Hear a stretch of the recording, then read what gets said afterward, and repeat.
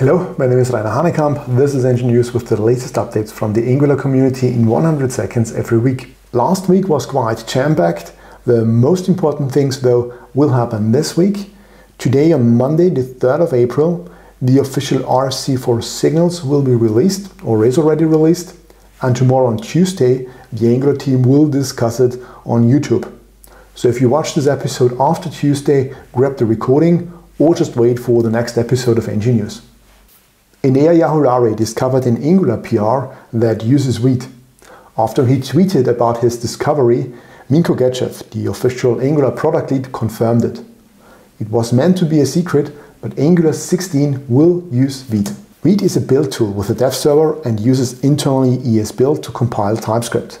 ESBuild is written in Go and is much faster than any JavaScript-based alternative. Please note that this will only be a partial integration. As Brandon Roberts pointed out, we will not get many advantages of Vite in the first place, but this will hopefully change in the future.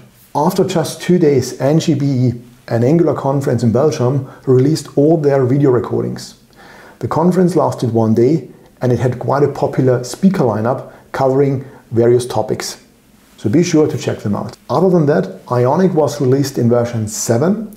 Ionic is used to build mobile applications in Angular. Cypress, a testing framework, was released in 12.9, and NGXS, a state management library, hit 3.8. That's it. Wishing you a nice week and see you next Monday. Goodbye.